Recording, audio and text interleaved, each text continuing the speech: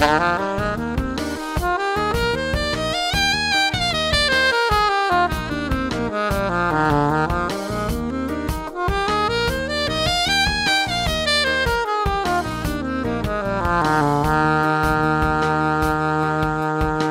an old saying that there are many ways to skin a cat. That's funny. Well, in this video, we're not skinning any cats. We're learning how to play your C major scale. Now, there are many ways that you can approach practicing to play your scales, and I'm going to break down how I'd suggest that you approach practicing your C major scale over the full range of your horn so that you can play it in a very fluid way without even thinking about it. So the first way to practice your C major scale is to keep it in one octave, and you're going to use quarter notes to practice the scale. And by the way, you want to use a metronome. And if you're not using a metronome, try to use some kind of a drum beat or drum pattern, because eventually when you are improvising, you're playing a song with a backing track or you're playing with others, you're going to be hearing the drums, you're going to be hearing the keyboards, you're going to be hearing the horn section, the others who are playing with you, and so forth.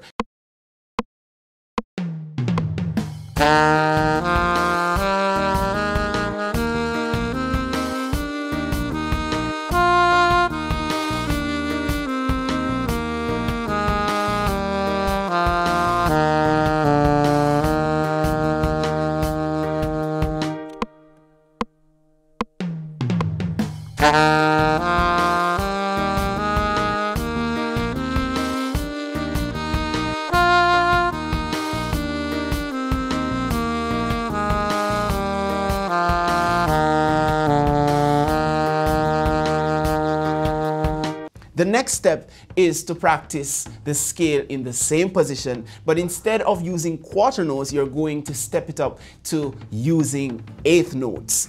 And you're going to rinse and repeat the process, playing all the way up to the 9th degree of the scale. So that means that you're playing from your low C all the way up to your D with the octave key, back down to your B, to your C. And you rinse and repeat the process over and over until you can do it error-free.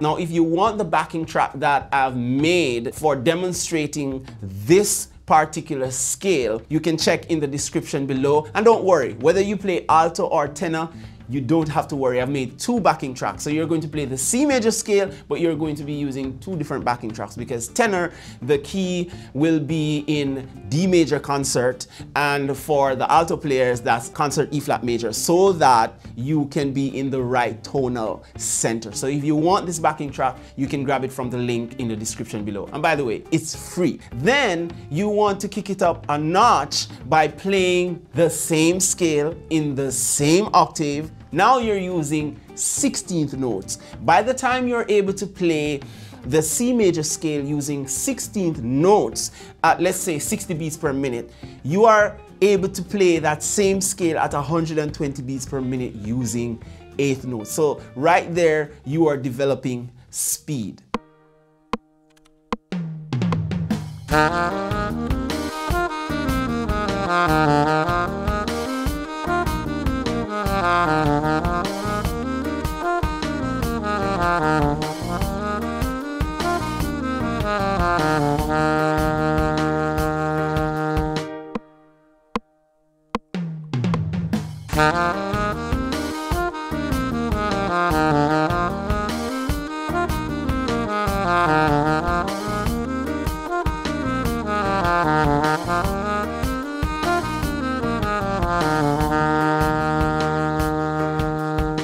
After you would have mastered that, then you want to move up to the middle of the horn. So instead of starting at the bottom of the horn, you start at your middle C and keep it to 1 octave, going up to your side D, your palm D with the octave key.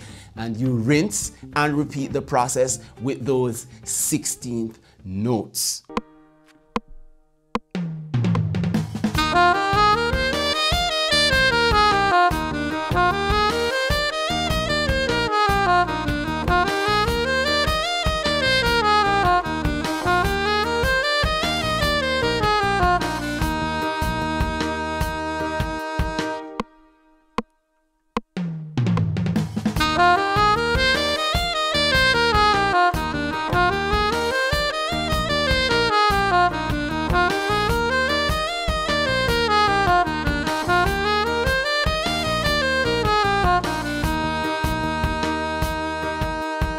After that, you want to take it up a notch. Now you're going to connect the middle of the horn to the top of the horn. Now right here, you may need to use some alternate fingerings, which I'll talk about in an upcoming video, right? Using your front E and your front F, which I think especially when you're playing in C major, going over the full range of the horn, it is faster for you to use those front alternate fingerings.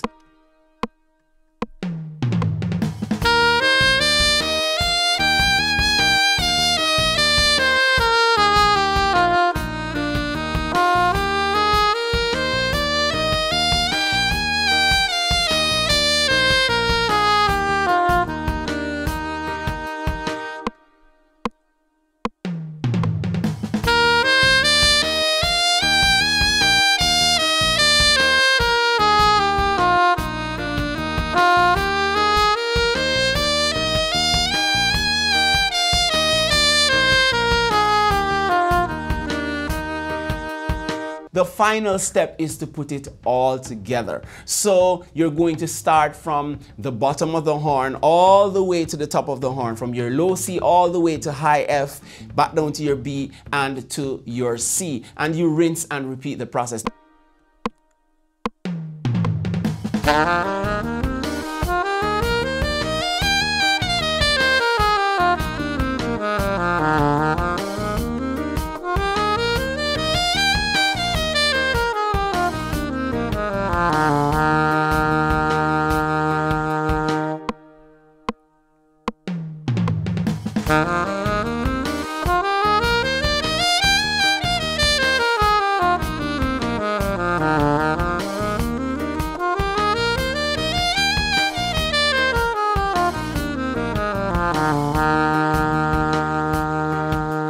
Now, if you want the backing track that I've made for demonstrating this particular scale, you can check in the description below.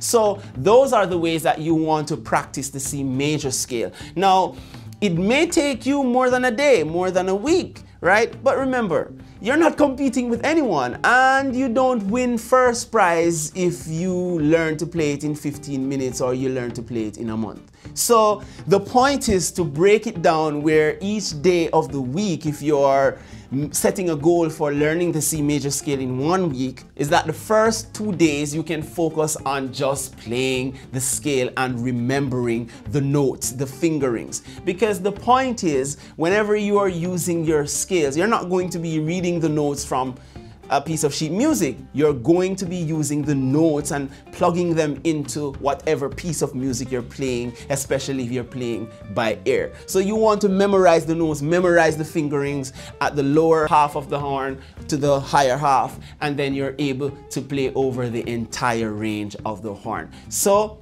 go practice, and as always guys, push, play until something happens. Peace.